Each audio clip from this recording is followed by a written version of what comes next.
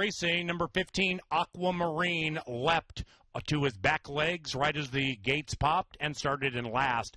Great beginning for Boalt Hall, and Boalt Hall at 14-1 puts 2.5 on stablemate Arch Monarch.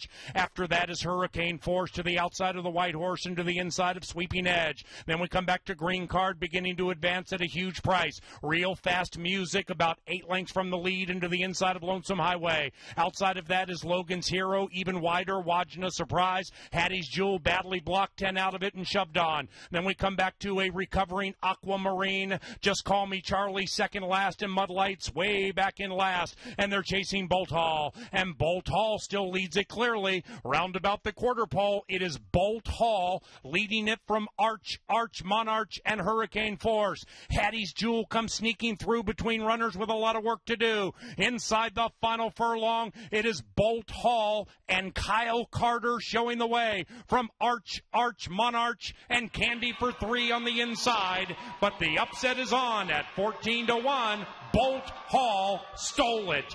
6-4-11 in race 7.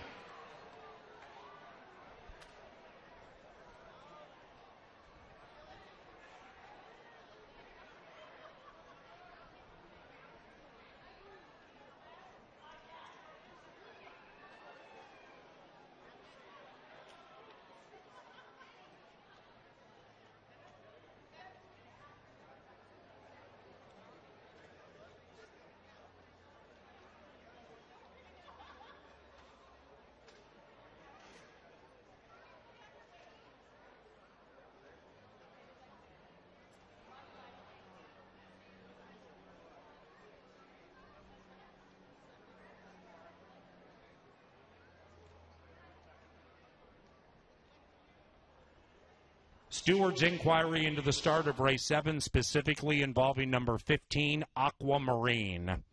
Please hold all tickets, specifically those of you with bets on number 15, Aquamarine. The stewards, the track referees, are going to take a look at the start of race 7 to determine what happened. 6-4-11-8 unofficially, 110.22 the final time, and we had a claim.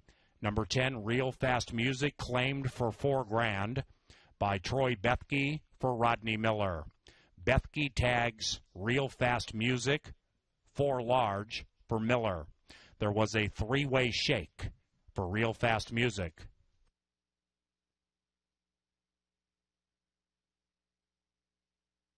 TV monitors, number 15, Aquamarine. Track referees are going to take a peek at the start and figure out if the 15 is deemed a starter. Stand by.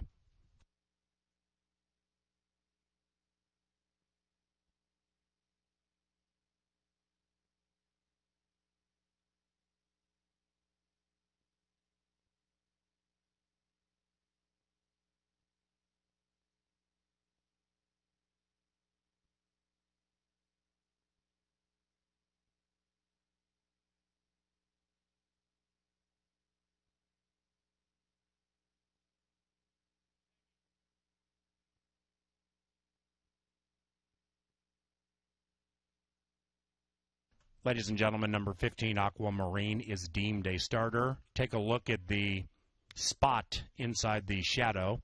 You'll see the gate open in unison with the rest of the field. The assistant starter did his job. Aquamarine reared as the gate opened, and thus is deemed a starter in race 7.